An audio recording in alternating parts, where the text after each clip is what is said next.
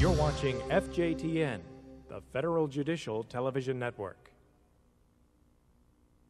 One of the greatest challenges that I face in working with multi-party cases as an operations manager is communications, making sure that everyone is on the same page.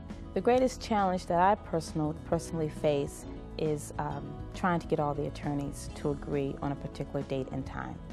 Well, the challenges with multi-party cases are trying to get everyone to use the same equipment. It's also taking into account that it's just more people and everything exponentially increases. So it's more water pitchers, it's more cups, it's more Kleenex, it's more paper, it's more chairs. It's almost as if it's a cascade of challenges. You take care of one, there's another waiting in the wings. The biggest burden on the clerk's office is really on the jury office and getting the jury arranged. I know that I have to notify the jury office well in advance if I'm going to have a large panel, and we really have a benchmark here of a couple of months' notice. The greatest challenge when managing multi-party cases is trying to satisfy the needs and wishes of the judge, the lawyers, the litigants, and the jurors if it's a jury trial. How do you prepare yourself to handle a big case? How do you get ready for it? Well, I can tell you a couple of things. If you haven't ever done a long trial, a complex case with several parties, it'll probably be for the judge the most tiring and demanding work a trial judge has done. Make sure the last thing the judge is thinking about is if only these details were taken care of. It's up to court staff to make sure those details are taken care of, and we're the ones with the experience to ensure that they are. Live from Washington, D.C., the Federal Judicial Center presents Working with Multi-Party Cases. Now here's your host, Judy Roberts. Hello and welcome to Working with Multi-Party Cases. As we saw in the opening clip, the challenges courts face when working with multiple parties are numerous. But we found out that many courts have come up with many effective and innovative practices to help with multi-parties. Today, through discussions with panelists both here in the studio and at 11 push-to-talk sites, we will explore those challenges and learn what court units are doing to successfully manage them. By sharing these effective strategies and practices, we may better understand the variety of options we have when working with these cases. The court units participating today will tell us what works for them, but these same practices may or may not be effective for you. That is for your judges and your court to decide. Some of the practices we'll talk about include pretrial conferences, electronic case filing and tracking systems, juror management, courtroom activities and exhibits, and even storage space, to name a few. So many subjects, so little time. Although at times this broadcast may seem to focus on defendants and criminal cases, as we go through this program, you'll see our emphasis is on the challenges we face with all multi-party cases in bankruptcy and district. This broadcast is for you. Many of you wrote to us through our court-to-court evaluations and asked us to do a program on multi-parties. We ran your suggestions through our national advisory committees on education and training, and your colleagues endorsed your recommendations. Today, we encourage you to participate, ask questions, and share your thoughts with us. We have built time in for discussion throughout our program. Our toll-free phone and fax numbers will appear on the screen throughout the broadcast. Feel free to use the fax form that was online at jnet.fjc.dcn at any time during the broadcast. And don't forget, the participant guide is also available at jnet.fjc.dcn if you have not already downloaded it. Now onto the agenda. To help us move through today's topics, we've divided the program into 3 segments, loosely following the order of a case. Our first panel will focus on court challenges and effective practices when preparing for trial, after which we will take a short break and come back to our second panel on challenges and effective practices during trial. Then we'll cover post-trial court challenges and practices with our third and last panel, with a final wrap-up at the end. You'll see me throughout the program, primarily as the voice of the facts. But now, let's get right to it and turn the program over to our moderator, Bob Fagan, who many of you already know from his work on Court to Court. Bob will introduce our first panel. Thanks, Judy. This first session deals with the challenges that court staff face and the effective practices that courts have utilized when preparing for trial in a multi-party case. For our first panel discussion, we have Richard A. Houck Jr., Chief Probation Officer for the District of Columbia, Katherine Gould-Feldman, Chief Deputy, U.S. Bankruptcy Court for the Southern District of Florida, and Colleen Ligas, Courtroom Deputy of the U.S. District Court, Northern District of New York. Welcome. Thank you, Bob. Thanks, Bob. We also will turn to a number of push-to-talk courts for additional comments. Before we get started, I want to emphasize that we've grouped certain issues and subjects together, even though we realize that there's a lot of overlap. We did this strictly for discussion purposes. For example, we'll talk about the designation of a lead attorney and jury-related issues during the second panel discussion, even though they're typically handled very early on in an entire process. In opening each discussion, we'll set the stage, so to speak, with a short video clip. Let's take a look at the first one. The first challenge you face when you get one of these, whether through a normal lawsuit that's filed with you or whether it's through the assignment system from the multi-district panel, is the organizational steps you need to take to put it in place properly. If you don't do that, you're going to be way behind the 8 ball. So what we usually do is set up a meeting with the judge, and we make sure that the judge is there, the law clerk, the courtroom deputy, the court reporter if necessary, and any other people from my staff who it makes sense to have there, whether it be courtroom technology, procurement people, interpreting, and the jury administrator. There are a number of logistic questions that arise in a multi-defendant case involving the courtroom itself. For example, how the tables are going to be positioned, how the defendants are going to be positioned. It's hard enough sometimes moving tables and chairs around to get 20 attorneys on one side, but then when you have to have a few monitors at each table and a few pieces of equipment, that's just impossible to do. We try to make sure that there's one system for both sides to use, or all parties to use. So the first thing we'll do is just sort of sit down and we have a checklist, and we'll say, let's go into the courtroom and talk about how physically you want the courtroom set up based on the number of parties involved. There's many, many facets to communicating in a multi-defendant case. Making sure that the judge communicates with the courtroom deputy, making sure the courtroom deputy communicates with the marshal's office, with the jury office, with all offices concerned with a multi-party case. It's effective planning, it's talking to the judge, getting a sense of what the judge wants done, and making sure those things get done. Again, that's something right in the beginning to sit down with the court staff and tell them this is a big case. We're going to have lots of pleadings and lots of calls from lawyers, and we have to organize how you're going to respond to that and handle that. From that short clip and the one that introduced the broadcast, it seems that an ongoing theme is the importance of communication and effective planning right at the front end, perhaps even when you first suspect that you may have a multi-party case.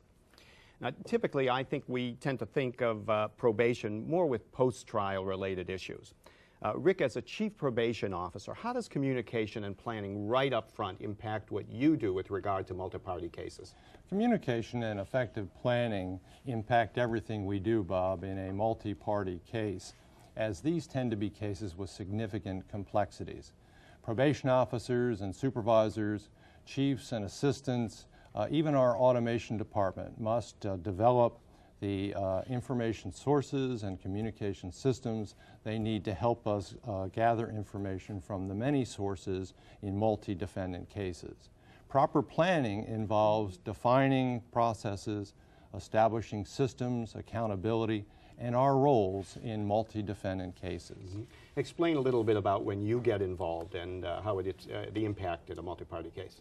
The probation office in the District of Columbia does not normally handle bond matters or release matters that the pretrial services office handles in many districts. We normally become formally involved when a referral is made for a pre-sentence investigation report. Our relationship and systems of communication, however, give us knowledge in advance of formal referrals. The courtroom deputy, pretrial services, the assistant U.S. attorney, the judge, all are sources of information about multi-defendant cases before they're actually formally referred. As a case proceeds, we use these sources and the like to obtain information on the roles of the various defendants in the overall offense and victims' issues and restitution. Frequently, some parties are cooperating with the prosecution, others plead guilty to offenses that may not accurately reflect their true role in the offense, and others proceed to trial. Our ongoing communication with the various players in a multi-party case enables us to coordinate our activities and deploy our resources effectively. What do you find to be the most effective way of communicating? It seems you're communicating with so many people as part of the process. We certainly are, Bob. We've devised a number of methods to maintain effective communication. We have formal orientation and sentencing guideline training for judges. We advise counsel and defendants of our role and our responsibilities as well as requirements in an investigation with informative handouts, and we print a timeline that we provide to them. We meet with the U.S. Attorney and the Federal Public Defender quarterly. We also have annual meetings with defense counsel and panel attorneys. We also use the old line fax and telephone and letters to communicate with people, as well as email. A very important group that we coordinate with and communicate with is courtroom deputies.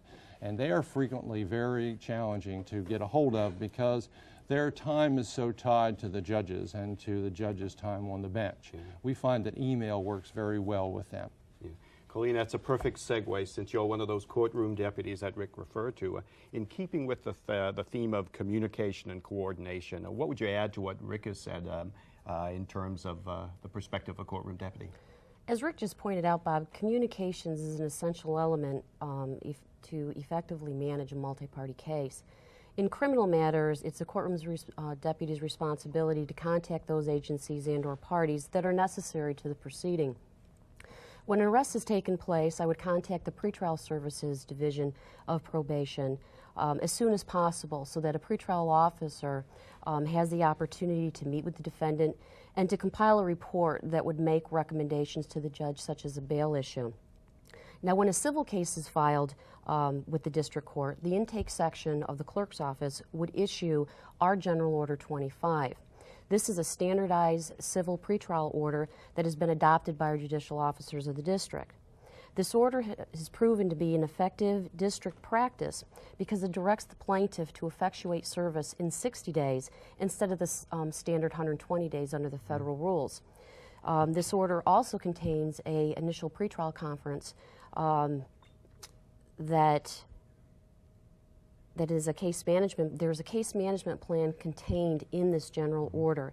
And the significance of this case management plan is that it directs the parties to meet prior to the conference. They have the opportunity to discuss amongst themselves the issues of the case, the time needed to complete the Rule 16 deadlines. And this also gives them an opportunity to discuss settlement amongst themselves prior to them even meeting with the judge.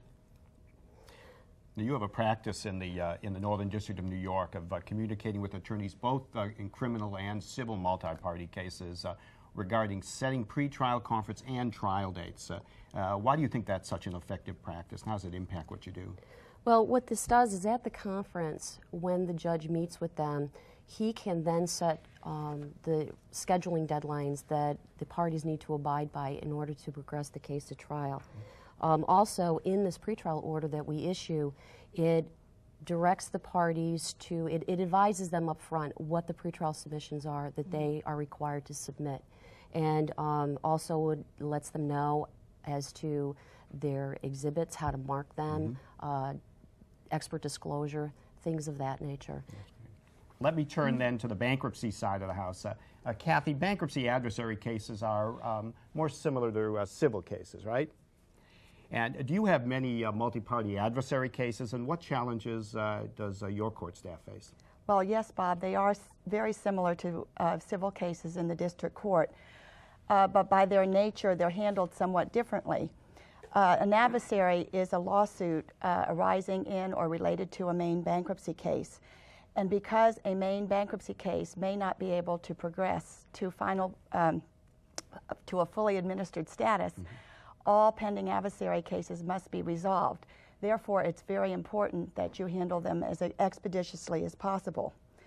And in the Southern District of Florida, our judges are united in their belief that when you file an adversary case, you better be ready for trial. In fact, we set pretrial and trial dates 90 to 120 days from the date of the filing of the complaint. We also shorten the answer period from 30 to 25 days. I agree with Colleen and Rick that communication and upfront planning are very, very important. In the Southern District of Florida, we have many multi-party adversary cases, and we also have multiple adversary cases filed at the same time, each involving different parties, but all related to one main bankruptcy case. Well, tell us about a little bit more. You have a local rule, I understand, also there. Tell us about how that process works and why it's applicable to multi-party cases. Well, we have in the Southern District of Florida, by local rule, we have established a very effective practice for managing adversary proceedings, and it's especially beneficial in dealing with multi-party cases. When the complaint is filed, at the time the complaint is filed, the attorney for the plaintiff must submit 2 required local forms. Those forms are, 1, a summons and notice of pretrial and trial in an adversary proceeding, and number 2, an order setting filing and disclosure requirements. And at the time the complaint is filed, these 2 forms are presented to the intake clerk, who fills in a pre-established pretrial and trial date, and also conforms the pretrial scheduling order. She also, or he also, certifies that a copy of that order has been served on the plaintiff's attorney. This all happens at the intake counter when the complaint is filed.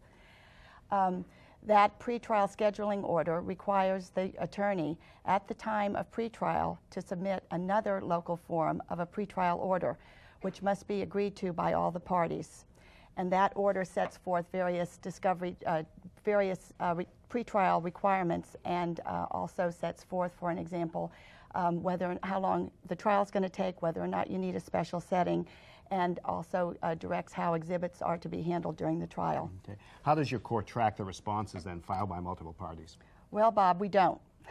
Actually, no, not quite that simple. But because we have this process up front that sets the pretrial and the trial date, it really imposes the burden on the plaintiff's attorney to ensure that all defendants are timely served within the time frame set forth for the pretrial and the trial date. And of course, their answer time is shortened. So they must ensure that all defendants are served, or because we have a trial date, they have to come back to the court and request a continuance and justify to the court why they were unable to serve certain defendants. Kathy, one of our push-to-talk courts is your court, the Southern District of Florida, and let me ask them what challenges they face in docketing and tracking. I think Joe Falzone from your court is on there. So, Joe, are you there? Yes, I am, Bob. Hi, how are you? My name is Joe Falzone. I'm the operations manager with the bankruptcy court in Southern Florida. From an operational perspective, I just want to reiterate how critical a role communication and preparation play in setting the stage for a more smooth case disposition. From the knowledgeable intake clerk who reviews the initial case and prepares our local required forms, to the case administrator who opens and meticulously enters all the defendants and all the parties and also tracks the related deadlines, the answers, the amended complaints, and also the judgments and et cetera, to the courtroom deputies who calendar the pretrial and trial cases. The point I'm making is that in reviewing and opening and calendaring are just 3 pieces of the pie, and that the concerted effort needs to be an effort not only by the clerk's office, but also by the public and also the bar alike. Thank you. Good, but thank you, Joe. Let me again remind participants to fax or call in any questions they may have relating to this subject, and we're going to try our best to get them put on the air. We've talked now a little bit about communication that has to take place right at the start, right at the front end. We're going to move on to another issue, but still very much related to communication, and that is courtroom logistics. Also joining us via a push to talk is the D.C. District Court and Betsy Paray, Chief Deputy for Administration. Betsy, what about some of the challenges in terms of courtroom logistics and staff issues that your staff face in dealing with multi-party cases? It must take quite a bit of coordination, and I understand you schedule meetings with court staff and judges to deal with courtroom logistics that may apply to a particular case. Yes, Bob, we do. As soon as I hear that we have a trial date for a multi-party case, I schedule a meeting with the judge to discuss a number of administrative issues that need to be addressed and hopefully resolved in advance of the trial. The judge usually invites the courtroom deputy, the law clerks, and if it's a criminal case, someone from the U.S. Marshal Service to attend. I will bring along the jury administrator, the courtroom technology administrator, or the director of interpreting services, depending on the requirements of the trial. I have found that judges usually have a vision of how they want the trial to go, but appreciate the assistance of court staff to offer advice and make recommendations based on our experiences with other multi-party cases. Most judges are focused on the legal issues of the case and don't have time to focus on the administrative issues that need to be addressed. I have found that judges are very receptive to accepting recommendations that make sense and have been used successfully in other trials. When we meet, I will run through a checklist of items. For example, we will discuss jury selection process, how many jurors will be serving, how many alternates, will there be a pre-screening questionnaire, will there be pre-voir dire questionnaire. We'll also talk about the furniture in the courtroom. With multi-party cases, we usually need to bring in an additional counsel table or two to accommodate all the extra participants and attorneys. We ask if counsel will be bringing in boxes, file cabinets, or other items that may take up space. We find out if there will be a need for additional easels, small tables, or more water pitchers. We'll also discuss whether we need to submit a new schedule to GSA for heating and cooling, depending on the season, to ensure that the courtroom is a comfortable temperature, even when accommodating a significantly higher number of people in the courtroom. Basic stuff. In criminal cases, the deputy marshal will participate and make recommendations as to how the furniture should be set up to ensure that security issues are addressed. At this time, we will discuss any special needs or requirements of the Marshal Service. If the case involves interpreting, the Director of Interpreting Services will participate to make sure there is an appropriate workspace and seating for 2 interpreters who will be team interpreting during the trial. Betsy, the interpreter will also confirm the languages required and discuss the type of equipment that will be used during the trial. Betsy, I think you have John there too to talk a little bit about technology. We will discuss the availability of trial support rooms for counsel and what amenities each room should offer. In this court, judges usually appoint lead counsel to serve as a primary contact person for dealing with administrative matters, distributing orders, and submitting motions on issues of common concern. We will find out who lead counsel is and work with them on any administrative matter that may arise. Lastly, we will discuss what courtroom technology the court would like to use and what the lawyers plan to use. We are fortunate in this court to have a full-time staff person dedicated to coordinating all of our courtroom technology issues, and at this time, I would like to introduce John Kramer, our courtroom technology administrator. Hi, Bob. Hi, John. Everybody. As Betsy said, I'm the courtroom technology administrator here in D.C., and over the past couple of years, as you probably know, evidence presentation technology has really taken off, and counsel like to use it a lot, and our judges really like to use it to kind of push trials along. Anytime we're going to have a multi-party case that they're going to use technology, I make sure first that counsel have received approval from the judge to use the technology. And then I make sure that they are going to be sharing the equipment, because we don't want 2 or 3 different systems in the courtroom. That just takes up all the extra space. Not that we have any extra space anyways, but so we try to get 1 monitor per table, 1 Elmo, 1 computer input, 1 witness monitor, things like that. And most importantly is training. A lot of the counselors need training, so I offer training to any or all parties well ahead of trial. We don't want them coming in first day and not having any idea how to display a document to the judge or jury. So I would just jump on the communication bandwagon that as long as we meet ahead of time with attorneys and find out what they need to use, if they want to use our equipment or bring in their own, that we're all on the same page as far as what they're going to need, and I'll train them on anything they need. That's a tremendous for challenge. the technology aspect. Thanks, Betsy and John. As mentioned before, we're going to be talking about lead attorneys as well as dealing with exhibits during the next segment. Before we open it up for questions from participants, how about a quick summary statement by panel members? Rick, let's start with you. Well, Bob, I would say that establishing relationships and communication systems and accountability are really critical to our ability to handle multi-party cases. Okay. Colleen. Bob, I believe that successful case management of multi-party cases begins with effective communications from the most earliest possible stage of the action. Once the parties know up front what's expected of them, the parties can then prepare themselves to proceed to trial. Kathy, you have the final word. Thank you, Bob. From a bankruptcy court perspective, by establishing effective practices for managing adversary cases, especially ones involving multi-parties, you reduce the delay in administering main bankruptcy cases which may not be able to progress to a fully administered status until all related adversary cases have been resolved. Okay. I think New York Southern has joined us now, and let me ask them that same question that I did before. I believe that you talked a little bit about jury, or was that correct? Oh, I'm sorry, that's New York Southern. I apologize. We're going to turn to them a little bit later. We'd be interested in hearing now from other courts participants as to how they handle some of these courtroom logistics challenges on multi-party cases. So let's now open up the discussion to everyone. Let us know via telephone or fax about some of your effective practices. Bob, can you hear us this time? Sure can. Is this Maria? Hi, this is Maria in Mobile. Hi, Maria. How are you? Good. Doing good. Glad to know you can hear us this time. I'm going to have Jeff Reiner, my operations manager, explain what we were going to explain before. Thank you very much. You had asked us a question about something that we had done at one point and then changed our mind about later, back in 1993 when we went. Correct.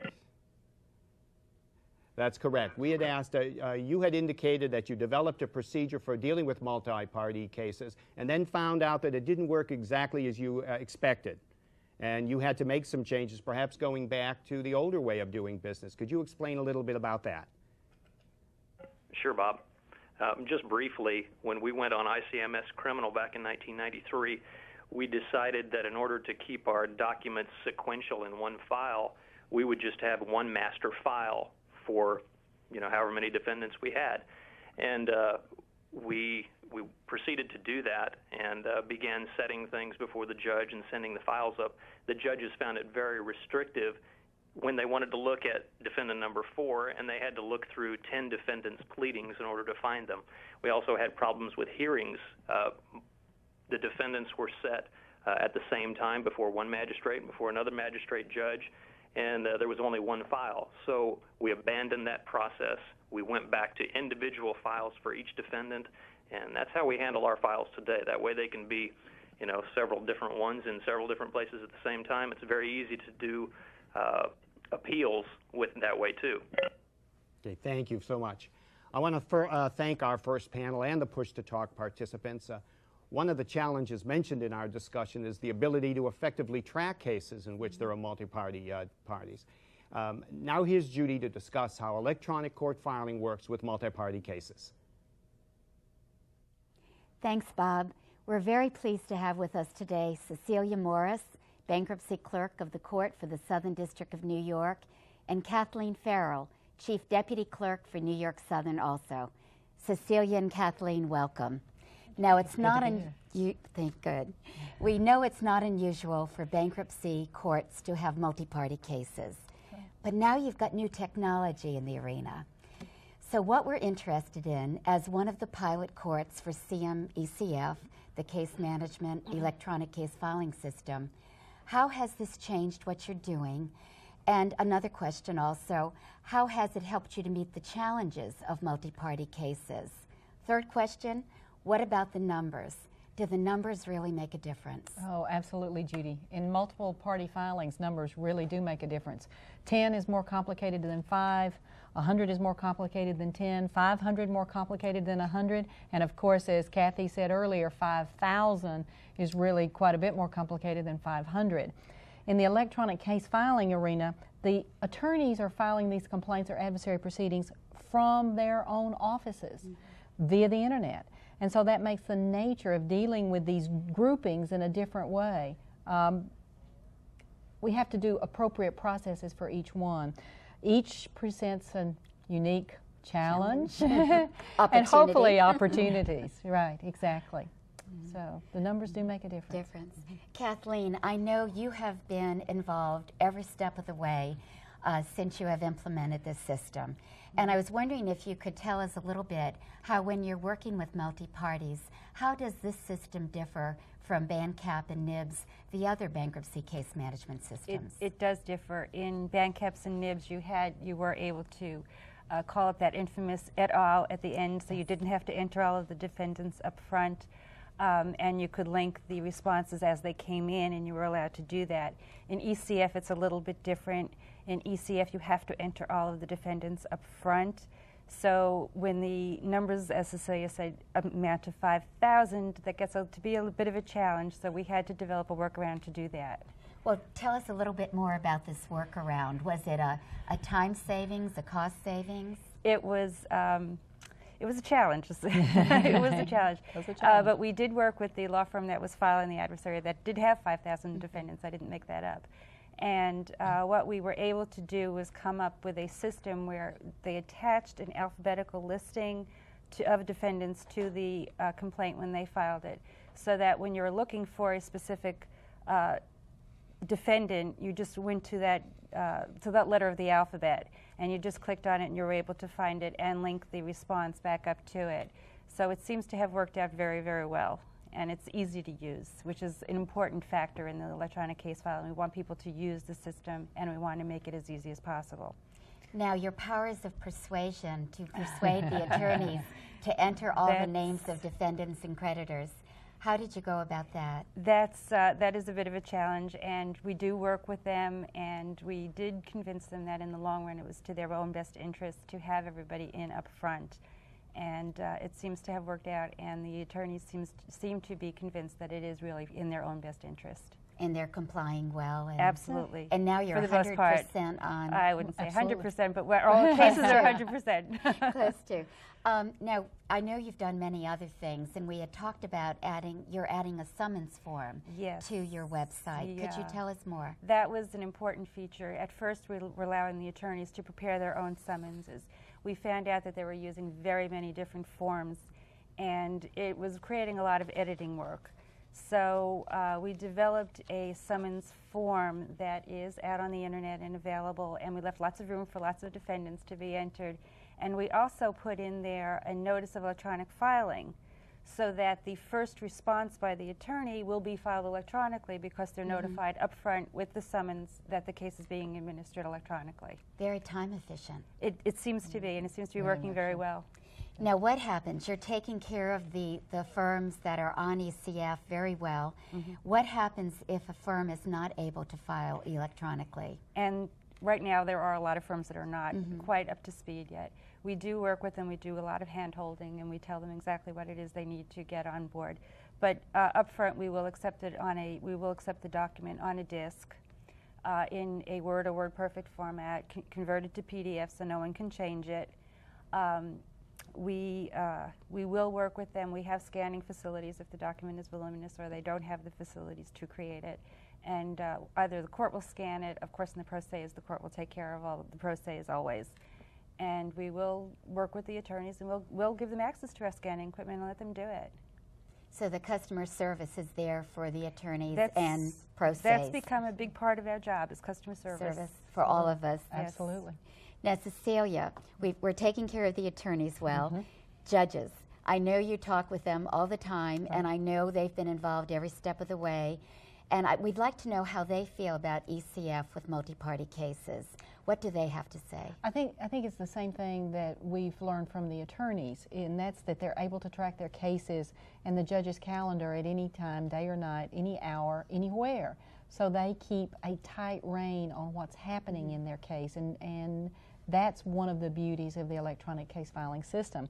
They can find the status of the case. They can track the filing of answers. Multiple party filings, as we've already begun to listen to, are best managed by keeping everything tightly scheduled, including, and very important, is discovery.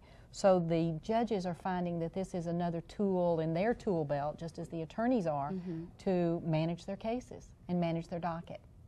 Sounds like it's very effective for them, able to access day or night at their convenience, which we all look for. Anything else the attorneys have said to you? I know you've used them in surveys continuously with implementing new technologies. Is there anything they've said about CMECF? I think one of the things that they've said to us continually is how important it is now to their practice. Once they have it, once they have access to it, once they use it, they now come back to us and say, almost don't know how we did it without it. They have instant documents. The other day we had a case filed, and it is a multi-party case. It's not multi-party in the sense that we've been talking about today. We had 132 petitions filed.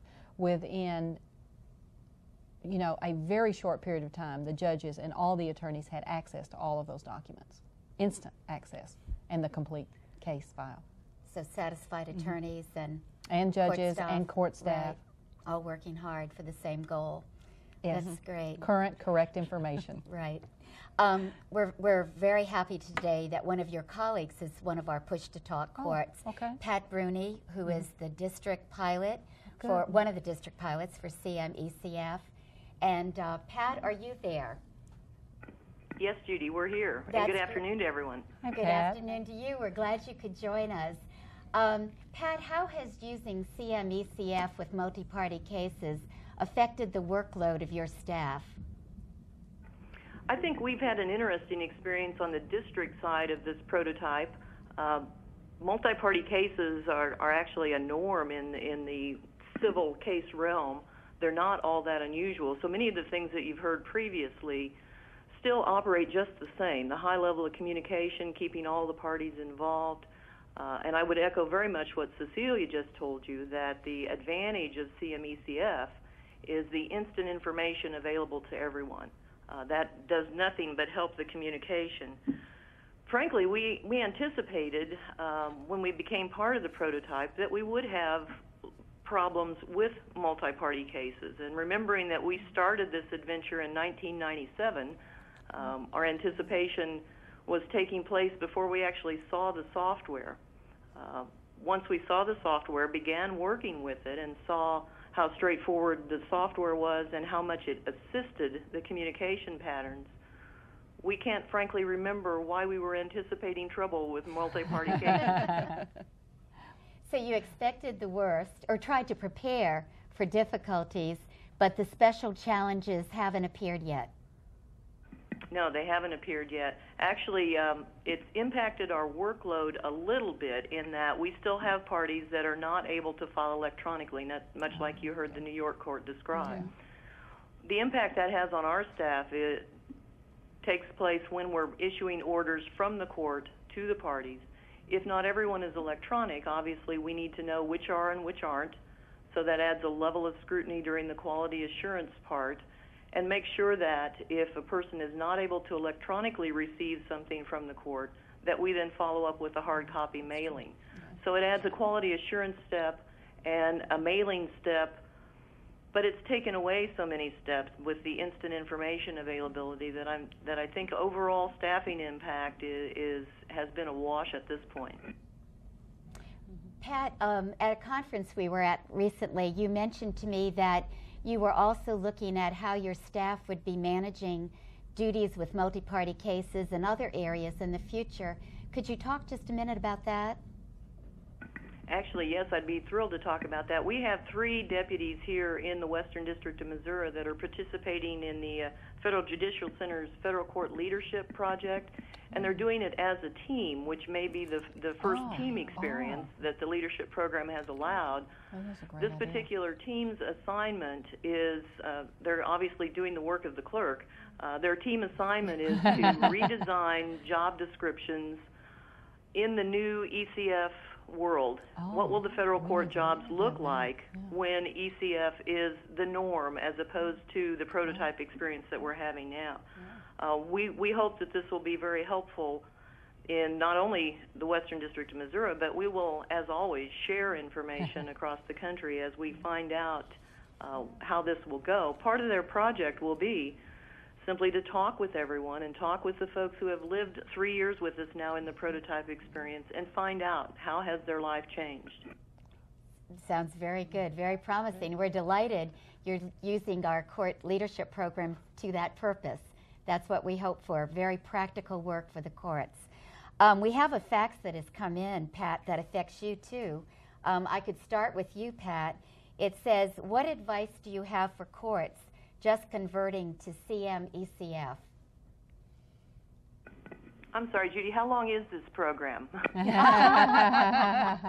We're in trouble. How about we have a lot of advice, and most of it takes the form of talk to your judges, talk to your bar, talk to your staff.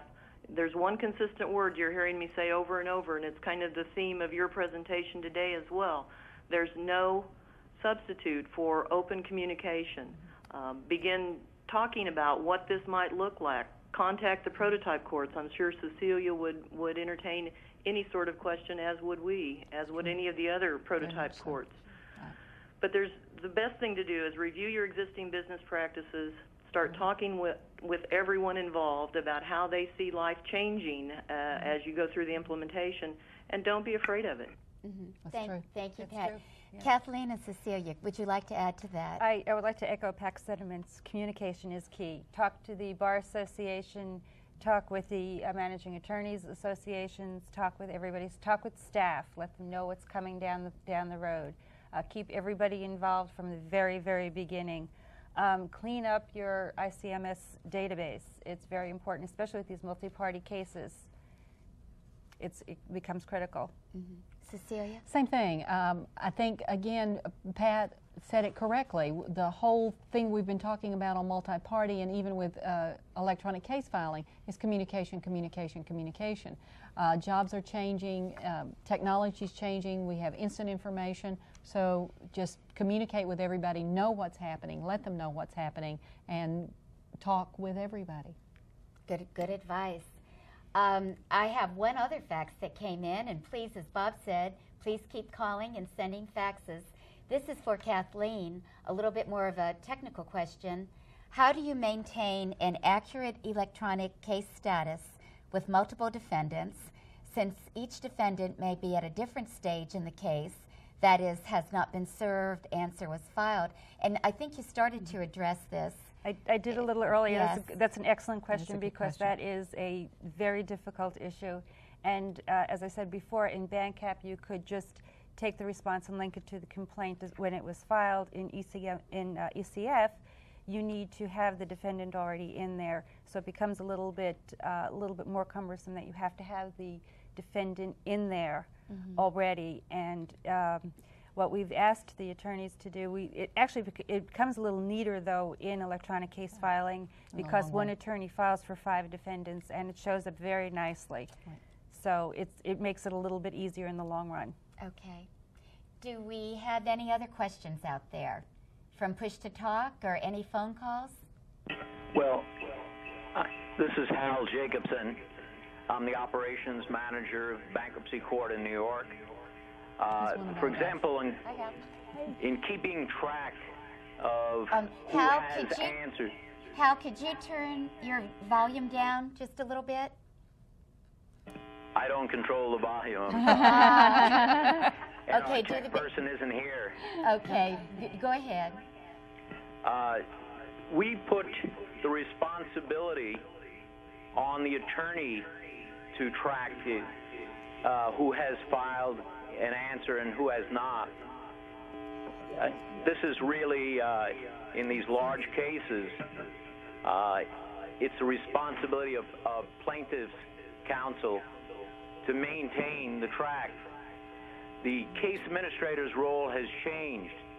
He's an advisor, a coach on how to use the system, but the system users are the ones who have to manage the engagement. The other thing we realized is you have to look at the limits of the technology. We could have put all 5,000 defendants on, but we have a T1 line. If you went to access the case, even with a T1 line, it would take quite a bit of time. We realize that many of our filers don't have T1 lines. They may not even have DSL. They may be dealing with a 56K modem. They'd get knocked off the line before they'd ever be able to access the case, so they would never be able to look at it or file within it. So one of the things you do need to do is to look at the limits of the technology rather than saying how much can we force feed in there just with the idea that we can get it on. The balance has to be the fastest access for most of our users. Thank you, Hal. Good point. Yeah, very good. Kathleen, Cecelia, anything further to add to his comment? I think one of the things that he brings up is very much on point, and that is however long it basically takes you to put it in, it will take you about that long to take it out. So in these big multi-party cases, you want to make sure that your information is searchable in such a way that it doesn't keep you online the whole time. Right. Good points. I think that's about it for now then. Well, can I just add one more thing? Oh, go ahead, Hal. No. And one of the things about the Southern District of New York is we have a long history of having attorneys confer with us when there's anything unique or unusual. So, for example, the case in which we had 5,000 defendants, we had lead time to consider our options. They didn't just show up on our doorstep and say, we're ready to file, we're ready to go. Just this recent filing of 130 petitions, one of the simple things that we wanted to achieve was to have consecutive case numbers. Under the current capability with electronic case filing, if the attorneys had filed online from their offices, they could not have gotten consecutive numbers. So we had them come down with diskettes so that we could block out numbers so we could do a small task like that. And when you consider previously, under much less effective technology, that was an easy task. It's no longer that easy. You have to think in terms of simple things like that rather than just going ahead and say, well, I'm going to file for my office nevertheless. Right. That's right. Yep. Again, good points and clarification, Hal. Thank you. Well, that's about it for right now. Believe it or not, it's just about time for a short break. But we want to thank Cecelia. We want to thank Kathleen and Pat Bruni in Kansas City, Missouri, and Hal, who just added some clarification. Please keep your faxes coming. We'll get to them as soon as we can. We'll be back in 10 minutes. But as we go to break, we'll leave you with some of the challenges and effective practices from this first segment on preparing for trial.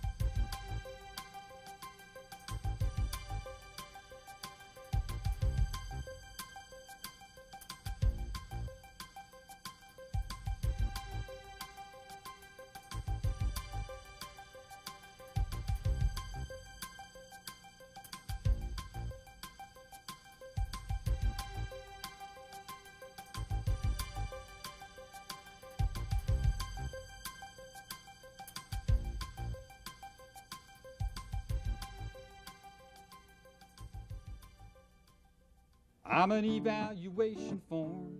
You've surely seen me before. Well, I'm part of your materials and I perform a vital chore. Well, the information in me helps the center to take stock.